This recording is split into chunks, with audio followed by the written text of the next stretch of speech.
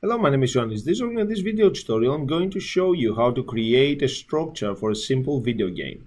This structure you will be able to actually use this structure throughout every single project you are going to create in the future. To get started, go to construct.net, click on construct 3, click on login.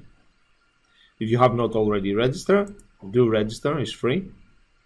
And then once you have logged on, there's another option on the top right corner to basically launch Construct 3. Once Construct 3 is launched, you can click on the guest option here and you can log on again.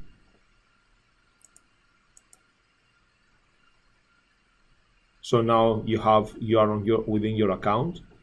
You can actually go to a new project, and I'm just going to call this project template game project, template 2D game. Just going to leave the default settings. I'm going to click create. Okay, I'm going to hold the control key down and the wheel on my mouse to zoom out and zoom in so I can see the whole layout. Here I'm going to right click and select insert new object. This object it's going to be a text object, and I'm going to call this txt. I'm just going to call it main menu. Main menu. Click insert and click here. Alright. With the text field selected, let's zoom in. I'm going to go to the properties panel and change the text value to read main menu. I will also be able to change the font style, the font size. So let's make it 100. Let's increase the size so we will be able to actually fit this here. I can actually change the font style. Give a bit of time to load the fonts. Okay. The next thing I need to do is go here now on the project panel. Let's increase the project panel. Let's reduce the layouts. Okay, so I'm going to right click here. I'm going to select rename. I'm just going to call this FRM. This is a form, so I'm just going to call it FRM main menu. I'm going to duplicate this now. Right click, select duplicate, and I'm just going to call this FRM uwin. I'm going to duplicate this now. I'm just going to call it FRM game over. I'm going to right click here. I'm going to duplicate. I'm going to call this FRM level 1.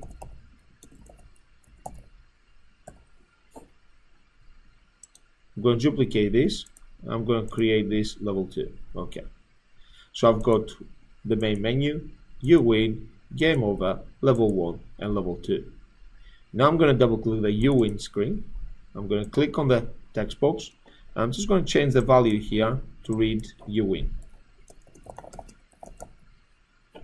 Now when I do that, if I go back to the main menu has not changed. If for some reason this changes, okay, it's to do with your settings, with your properties. But if you cannot find the properties where basically enables you to add different values, then add a new duplicate this text box. So you can right click here and you can select clone, and you can rename that to read txt level 1. Right click here, clone, txt level 2, right click, clone, rename txt you win, right click, clone, txt you lose, or txt game over. So you have individual text boxes. So let's delete that. I can click and drag now the main menu, because I'm on the main menu here. Am I on the menu? Yeah. So I'm going to go there. I'm just going to change that value to main menu.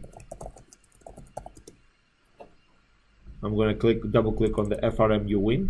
Okay, I'm going to delete that. I'm going to click and drag the UWin. I'm just going to change the value to UWin. I'm going to double click on the game over. I'm just going to delete that. Let's put game over here and change the value to game over.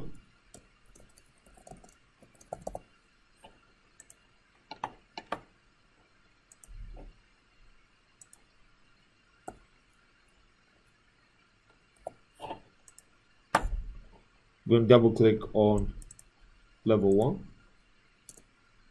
click and drag the level 1, change that to level 1.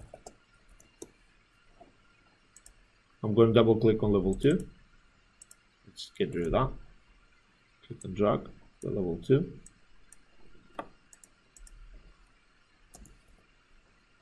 Okay.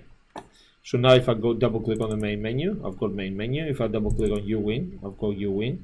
If I double click game over, I've got game over. If I double click on level 1, oops, I've got level 1. And if I double click on level 2, I've got level 2. Alright, so for the event seeds, I'm just going to rename this. I'll call it ES for event seed, okay, and I will call it options. And then I'm going to create another event seed. Right click, add a new event seed. I'm going to call this event seed ES levels.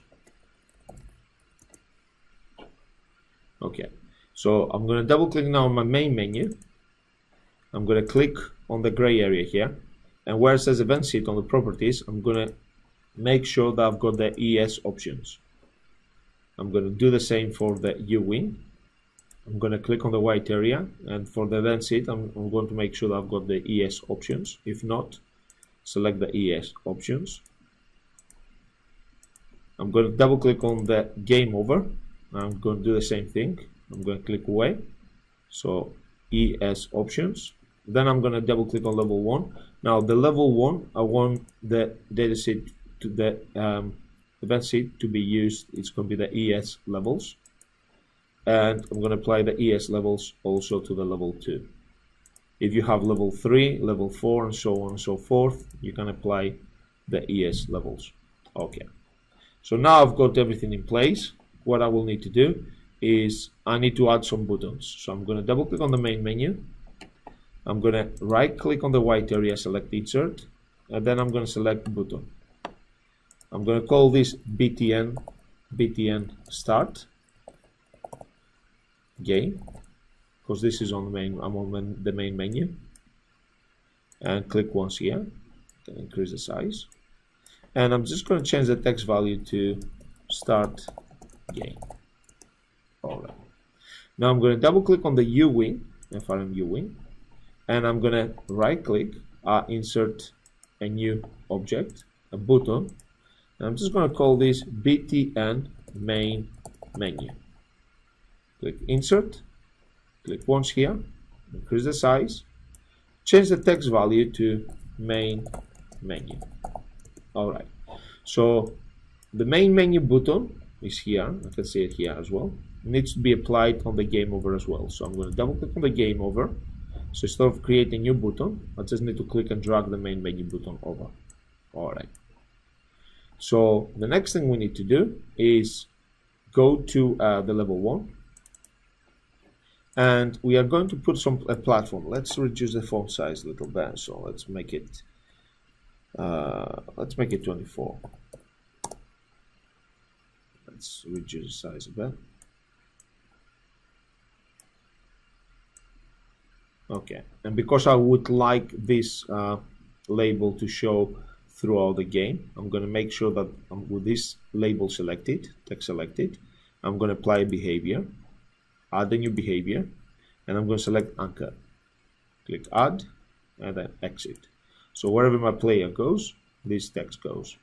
So what I'm going to do now next is right click, select insert object, and I'm going to add a tiled background. I'm just going to call it TLB, tiled background, or TB, and I'll call it flow. Okay, so TB flow, click insert, and click once there. I'm just going to select any of the colors here and click the fill color, and click once here. This will do for now. And I'm just going to put the flow. So I'm going to make sure the flow is within the dotted lines. I'm going to zoom out so I can see the whole stage. And I'm just going to click and drag to increase the width. Okay, with this object selected, I'm going to apply a behavior. Go to behaviors, add the behavior. I'm going to select solid behavior. Click add and exit. Okay. The next thing I need to do is right click, insert a new object. This object will be sprite, and I'm going to call this object SPR player. Click insert, click once on the white area, and then select the color of your choice, click once, and then use the brush tool here. I'm going to select different color. Just going to give a little eye for now and a big smile.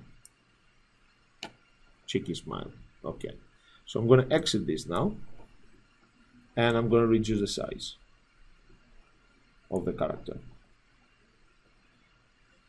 Okay, the next thing we need to do is place the character there. Let's reduce the size. We're going to right click, we're going to insert a new object. This object will be another sprite, and I will call this SPR enemy. Click insert, click once there, and I'm just going to change the color to something else. Oops, let's put red color here, and I'm going to give him eyes as well, and I'm just going to make him miserable.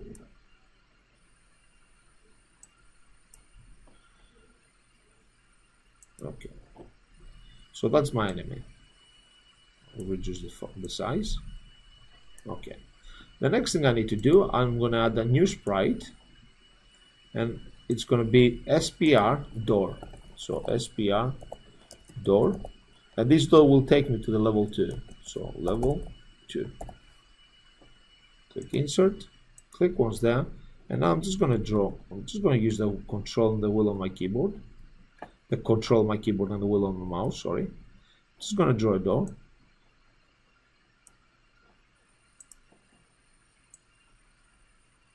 That's the handle.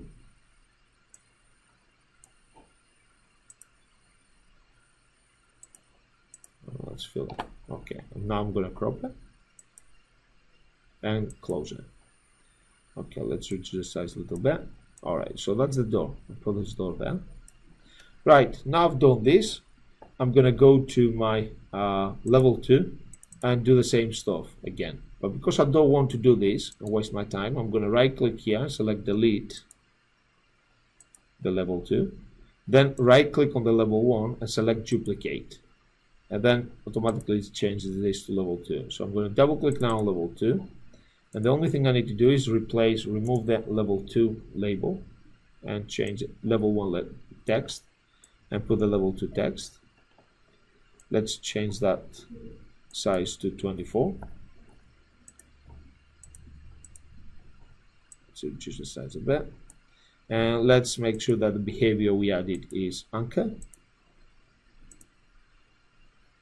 Okay.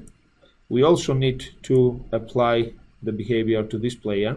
So we're going to click on the player, and we're going to click on behaviors. And we're going to add 4 behaviors. The first one is solid, add.